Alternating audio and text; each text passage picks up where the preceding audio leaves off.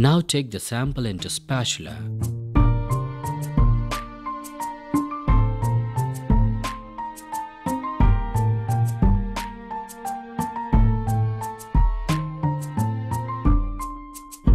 And heat spatula on Bunsen burner. Here we observe the compound burns with non-smoky flame. It indicates the compound is aliphatic. Now take a clean test tube. With the help of pipette, add 1 ml of compound.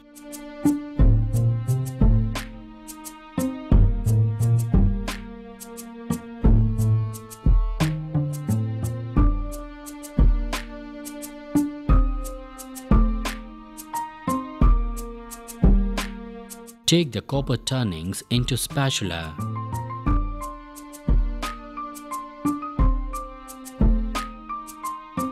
And heat it with Bunsen burner. Now it turns into red hot. Now drop this red hot copper spring into the test tube.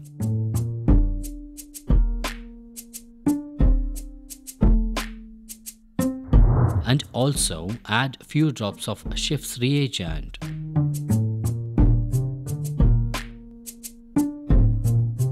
Now we observe the colorless liquids turns into pink color.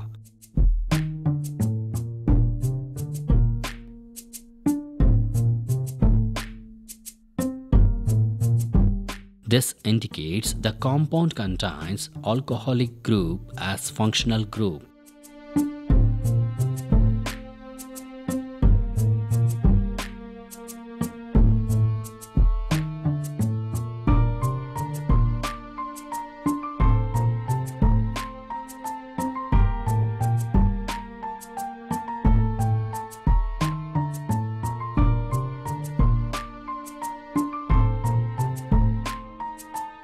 To confirm it again, we have one more experiment.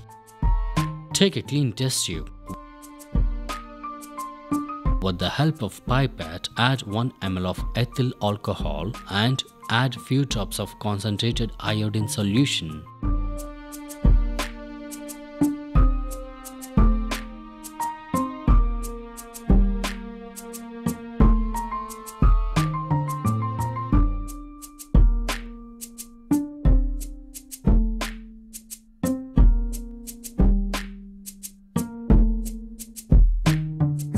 Observe here, now it is in brown color. Add 10% of sodium hydroxide solution drop by drop until brown color disappears.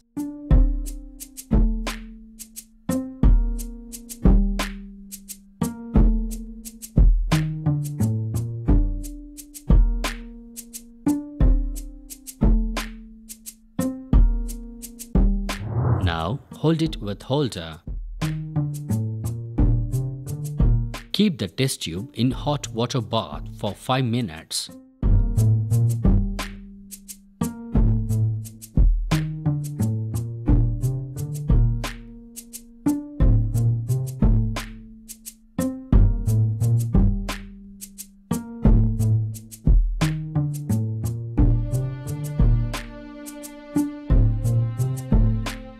After 5 minutes, take the test tube from water bath and allow it to cool.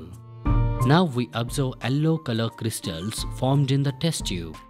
This indicates the compound contains alcoholic group as functional group.